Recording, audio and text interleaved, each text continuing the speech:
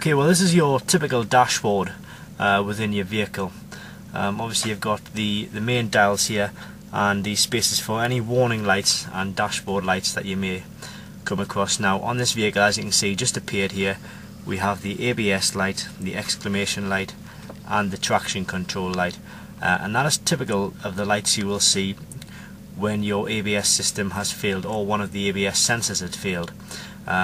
It basically gives you all of the information to tell you that there are codes present and that you need to check it out with a diagnostic code reader so that the faults can be repaired and cleared. Now what we would advise you to do is use a kit such as this one, which is the Autel MD range. It's the MD802 that we're using right now, and it covers pretty much all vehicles on the road, and it will read, clear and also clear the dashboard light for all ABS systems and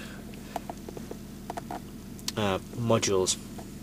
Now it's a very good tool. As I say, it covers most cars on the road today, but it's vitally important that you get that ABS system back up and running now, because it will fail a UK MOT unfortunately now if any of these lights are showing on your dashboard.